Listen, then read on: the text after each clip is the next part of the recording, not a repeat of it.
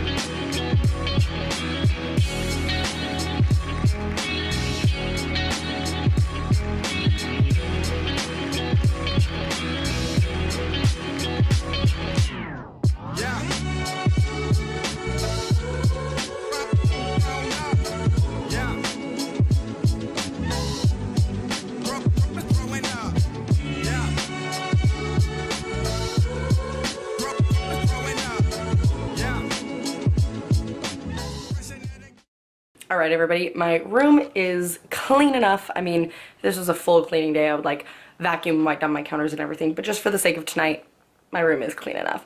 So next, I was planning on taking a bath, but I'm hungry, so I'm gonna drink some water because I really need to be better about drinking water, and I'm gonna make one of my favorite comfort meals, which is just noodles, butter, and Parmesan cheese. I'm gonna throw some broccoli in there for some vitamins, but I'm going to whip up my favorite comfort meal, and I'm going to sit on the couch and watch TV for a little bit to just kind of unwind. That's usually how I do it, is I like get home, and while I still have like energy, I like clean and I do the things that I need to do around my house, and then I take the time to just kind of unwind. So I'm gonna make some pasta. So we'll take you with me. I've never vlogged in my new apartment that I have. Let's turn on a light, shall we? That really didn't do much. I haven't vlogged in this new apartment. I haven't vlogged since I lived in my old apartment. My kitchen's a little bit messy. Don't judge me. But yeah, I haven't vlogged at all in this new apartment, so it's exciting. But yeah, this meal is something, I mean, I'm sure a lot of you guys grew up on it. It's like my favorite go-to comfort meal. So I'm just gonna take some whole grain pasta. I'm gonna cook it, and then I'm gonna toss a little vegan butter in there with some Parmesan cheese. I am not, so for those of you wondering, I am not vegan. I'm slowly trying to switch, but I've been a vegetarian for going on 3 years, so I've switched to vegan butter. I'll eventually get cheese out. It'll come, but if anybody's wondering, I'm not vegan, I'm vegetarian. So anyways, this is one of my favorite comfort meals. It's not the best for you, but it's my favorite and it's super tasty and filling. So I'm just going to whip up some pasta and some broccoli and some cheese and some butter, and then I'm going to sit on the couch and watch some TV for a little bit. I have no idea what I'm going to watch. I just found out that Project Runway is on Hulu, so I might start that back up because I grew up on that shit. So I might do that. I might watch Face Off for like the 10th time in a row, or I might watch some A Crime to Remember. If any of y'all have any TV show like suggestions, then leave them down below. But I'm going to cook my food and sit on the couch and eat it for a little bit, and then we'll be back in a couple minutes and I will show you the rest of my self-care routine, like my full bath setup and my face masks and things like that. Okay, be right back. All right, everybody, I am cozied up on my couch with my pasta in my special little pasta bowl. Mason got this for me for Christmas, and it was really cute because he was just like, I just thought this bowl was really cute and I thought it could be your like little special pasta bowl. So I got my pasta in my little special pasta bowl, and I tonight decided on A Crime to Remember, which you will hear in the background right now. It is on Amazon, and I think if you pay like $3 a month, you can get all of these like investigation discovery kind of style shows, like true crime shows. So you know I did it. But Crime to Remember is really cool. It goes over like older crimes, like in the 50s, like anywhere from the 40s to the 60s, and it really like puts it in historical context. And for all of you murderinos out there, Karen Kilgariff is on some of the episodes, but it's just really, really cool. Really good reenactments. You feel like you're watching a kind of CSI style show, but it's all kind of vintage like true crime stories. So I'm gonna do that. I'm under my blankie. I got my TV going. I got my murderino art. I got my special little pasta bowl. And we're just gonna chill and relax for a little bit, and then I'm going to take a bath before I go to bed. So I'm gonna watch a couple episodes of this show. All right, everybody, it is bath time. So I wanted to show you what I put in my bath. I have this tub in my bathroom called my bathtub. Haha. And it has all my Lush stuff in it. I got a ton of Lush for Christmas in my stocking.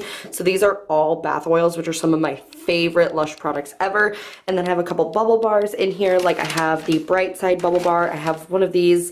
I don't know what it's called. Mason got it for me for Christmas. I have like a little local bath bar in there. I have some of the like citrusy one. I don't remember what they're all called, but I think tonight I'm going to use half of this lavender one. So I'm just going to cut that in half and run it under the water, and then I think I'm going to mix it with this bath oil. I don't know the name of it right now, but it smells really, really nice and kind of very clean and lavendery and like, I don't know, kind of pine scented. I don't know, it just sounds, it seems very nice. I want to do kind of something like herbal, and then I might toss a little bit of this in there too. So that is my bath cocktail for tonight. So before I start the bath, I am going to put on a face mask. So tonight, and pretty much every night that I do a face mask, I do the Lush Cup of Coffee face mask. It is my favorite. I just use an old foundation brush and I just apply it to my skin. I should probably put a headband on. It'll be fine. So I will literally leave this mask on for like an hour. It feels so nice on my skin and it's nice and exfoliating. I really should have put on a headband. But this is just like, it's my favorite face mask ever. It's so nice and it smells like coffee, and it really does like clear up my skin. Like, if my skin's having a hard time and I'm doing all the rest of the things that I need to do in my skincare routine, like using my toner, moisturizing properly, you know, putting on oils at night, like, this is a good face mask to use towards the end of like a skincare, like, of like a skin breakout, because it's nice and exfoliating and it really feels like you're just unveiling new skin every day, or every time you use it. So I have my face mask on, I got my bathrobe on, I'm going to put on some music or a podcast, and something I always do in the bathtub, because I am so bad with getting distracted super easily. So I try not to be on my phone in the bathtub, which like seems really obvious, but for me, like if I like lay down for 5 minutes and don't do anything, I feel like I'm going crazy. This is dripping into my mouth.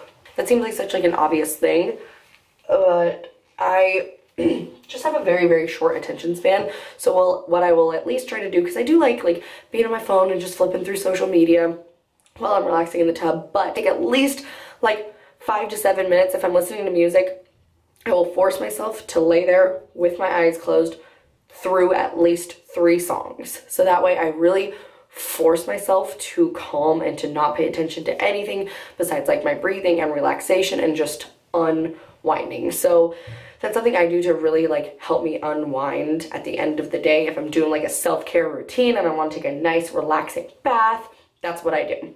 So just like a little tip that I would recommend for any of you that are like me, who have a hard time like allowing yourself to relax, because you're just like, what's the next thing? What are we going to do next? What are we going to do next? So just a little tip from myself. So I'm going to draw this bath.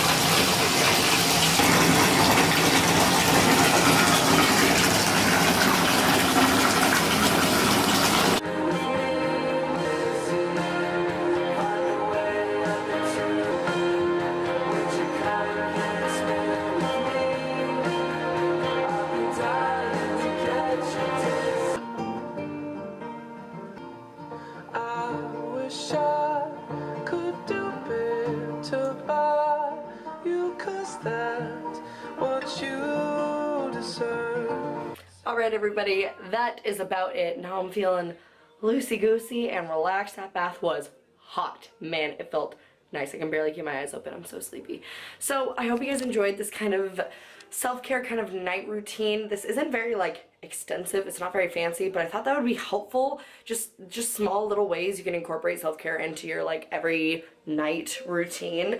Like I said, cleaning helps me a ton. Taking time to really just breathe and separate, Biscuit meowing at me in the background, making your favorite foods, cooking for yourself, all of these things can help really add self-care into your regimen without even really adding a ton of things. Like, self-care doesn't have to be expensive. It doesn't have to be, you know, taking yourself out to shop or like do all these things. It can be as simple as taking 10 minutes every single day to clean your room, so that way you come home to a nice, comfortable room that you're proud to be in. And if you are curious as to what shower products or bath products or my skincare routine, I do have a Get Unready With Me. I will link it up in the little icon up here somewhere. But I hope you guys enjoyed this, and I hope this gave you some inspiration as to how you could add self-care into your routine. Let me know what kind of videos y'all want to see, more vlog style videos that y'all want to see. I love you so freaking much, and I can't wait for 2019 and all the awesome things that are going to come of it. I love you guys, and I will see you in my next video.